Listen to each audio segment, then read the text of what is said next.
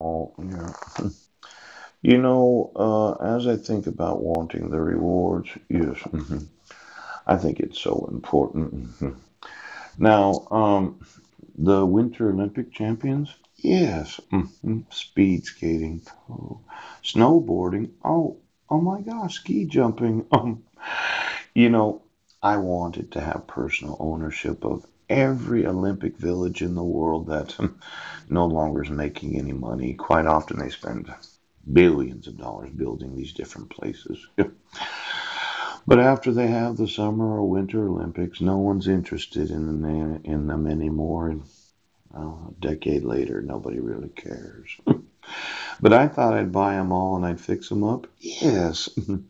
Now, let's say you're one of these women that wants to volunteer your sexual nerve endings, and I talk to you about the volunteers that I'm looking for that have real special memories that they like to come to find out no longer need. Yeah.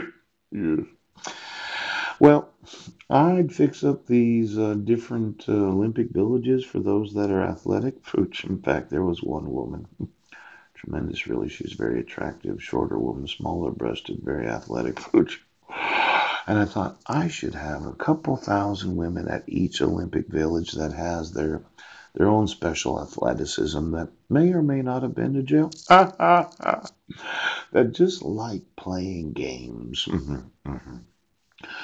I've learned that the adult female mind, for some women, yes, doesn't really embrace the concept of being a mother until after 25 years old. For them, it's like, well, I've been an athlete all during high school, and then my athletic aspirations were never materialized, and I got involved in drugs and alcohol. Ended up being jailed and treated as a misfit. Ooch. And I was really good in high school at sports, but for some reason that crack cocaine really did me in.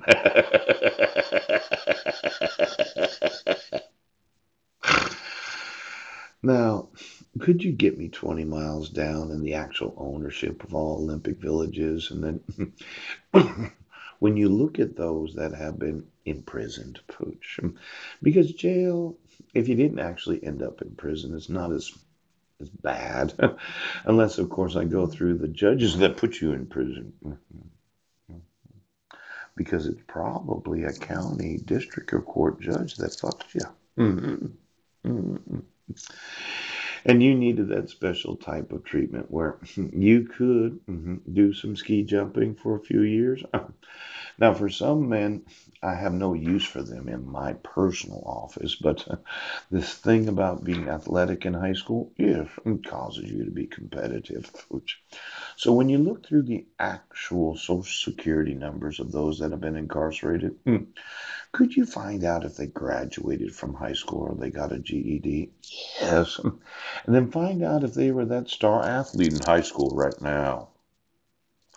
Because it seems that some of those that are very athletic, they need to know that if I'm involved in their personal life, there are ways where you could wait out a lawsuit just playing soccer every day. Isn't that right, goalie? Goalie. Now,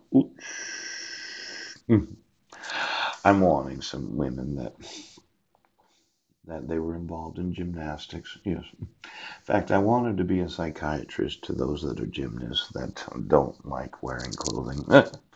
Where I thought I would sit there and we'd do mental health evaluations together. Now, not to say that being a woman gymnast and me asking you to show me how to, but as one of those that is psychiatrically trained, I know how to do a mental health evaluation. I've had two.